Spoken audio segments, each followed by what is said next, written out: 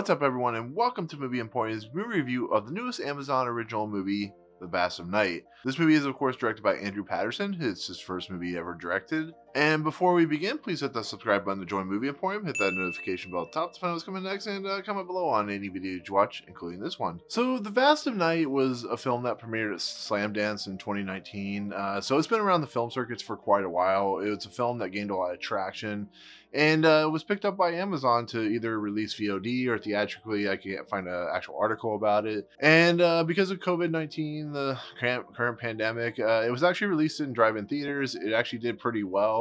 And now it's on Amazon Prime to watch for everyone. And it's a film that is trying desperately to be a Twilight Zone slash 1950s alien invasion slash paranoid thriller type movie. And for the most part, it's fun, it's entertaining.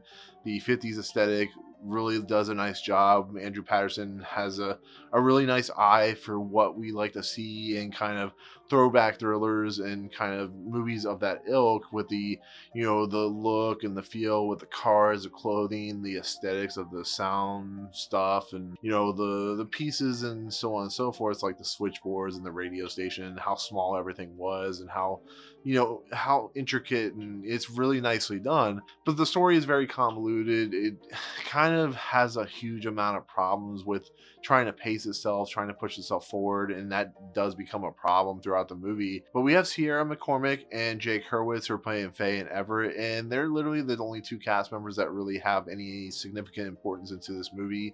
It's a very toned down type of thriller, and basically Faye is a switchboard operator. They're both in high school, by the way. Everett is a radio DJ jockey, and in the process of doing their jobs, Faye discovers this humming noise or this static whatever, and she starts to get suspicious about what's going on. She's trying to call different people, trying to figure out what the problem is. She finally hears it on the radio station as well, so she kind of starts talking with Everett, and they kind of go into like a detective mode, a uncovering of a possible conspiracy, of a possible alien cover-up. And because this takes place in 1950s New Mexico, Roswell is very important to, I think, the setup of the story, even though it's not really explained. And so they go about their night trying to figure out what the problem is, whether it be leaving their jobs, going to interview people, talking to someone on the radio. It's a very interesting setup. It has some really interesting ideas. Like I said, it's definitely trying to be like Twilight Zone. But the problem I have, honestly, with this movie is, like I said, the story itself. There's a lot of times where there's not really anything going on. When you have a movie like this, you have to be snappy.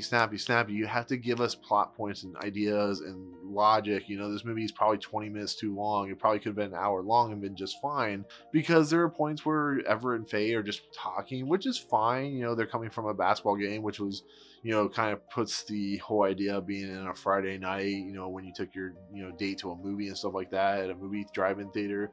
But they're just talking about whatever. There's like 20 minutes where they're just like nothing really happens till they get to actual plot point, which is why I think this movie could have been cut down by 20 minutes. There's some really tense moments, that you can feel tension building, and then it kind of drops for a little bit, and then it kind of comes back, and it drops, and it comes back, and blah blah blah. I didn't feel like the movie was really committed to its story and its ideas. I think it was too focused on trying to create tension and trying to create mood, trying to create the aesthetic of the 50s and so on and so forth.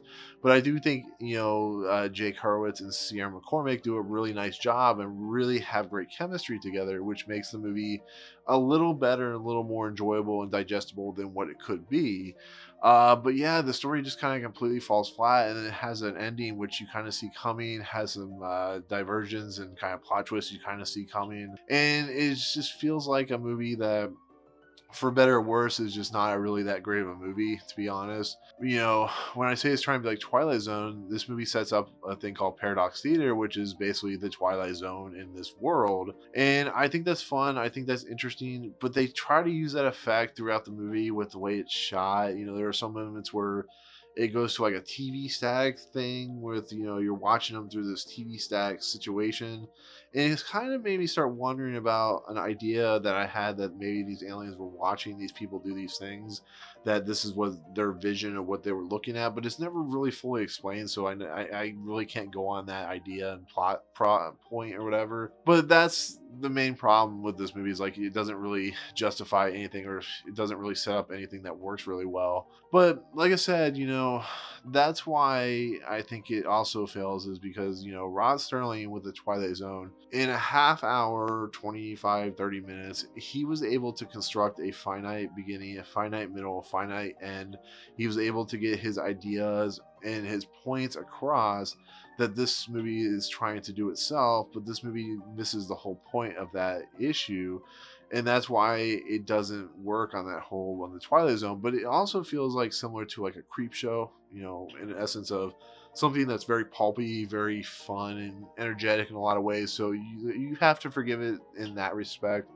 But if you're going in for a deep kind of 1950s Day the Earth Stood Still, you're not going to get that here. You're going to get two people like investigating some situation and coming to a conclusion that doesn't necessarily make a lot of sense. But I do think Andrew Patterson has a very good career ahead of him. I think this is a very good starting point. The movie's still entertaining enough. You look at something like Lights Out with David F. Sandberg, and to the eventual, Shazam and stuff like that. I think he has a great career that he could build upon, get better with his storytelling, his movie making magic, and I think he could be a great director later on in his career. Whether that happens or not is a different story, but I think this is a good starting point. So there you go. At least that's something positive out of this movie. So that's it. That's my take on The Vast of Night. Thank you so much for watching. Hit the comments below and tell me what you think of this movie. Did you like it? Did you not like it? Also hit the subscribe button to join Movie Emporium. Notification bell at the top to find what's coming next, as well as liking and disliking this video or any other video on this channel. But otherwise, see you guys on the next video. Peace out. What's up, guys? Thank you so much for checking out Movie Emporium. I really appreciate it. If you want to, go ahead and hit the subscribe button. Hit the notification button and the bell at the top.